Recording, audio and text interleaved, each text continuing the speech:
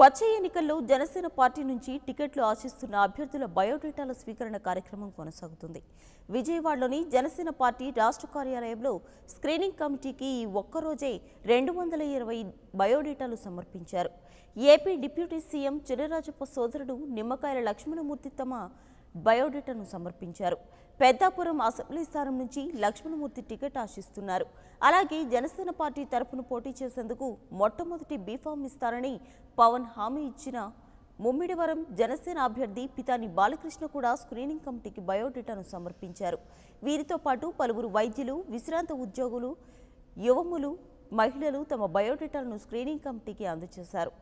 శుక్రవారం ఒక్కరోజే సుమారు 10 మంది వైద్యులు జనసేన అభ్యర్థిత్వం కోసం బయోడేటాలను సమర్పించారు.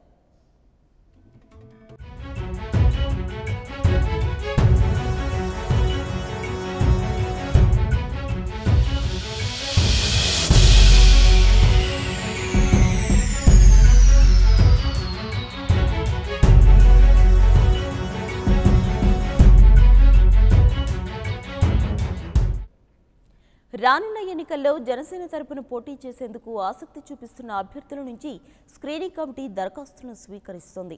ఈ నెల 12వ తేదీ నుంచి ప్రారంభమైన దరఖాస్తుల స్వీకరణ 25వ తేదీ వరకు కొనసాగుతుంది.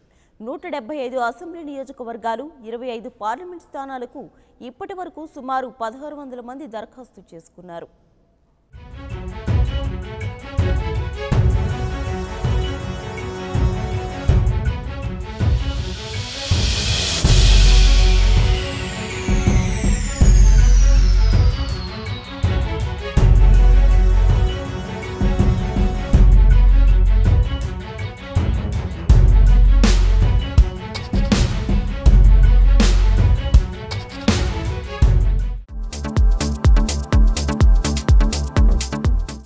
Hi, this is Siddhi Idnani and please do subscribe to New Waves.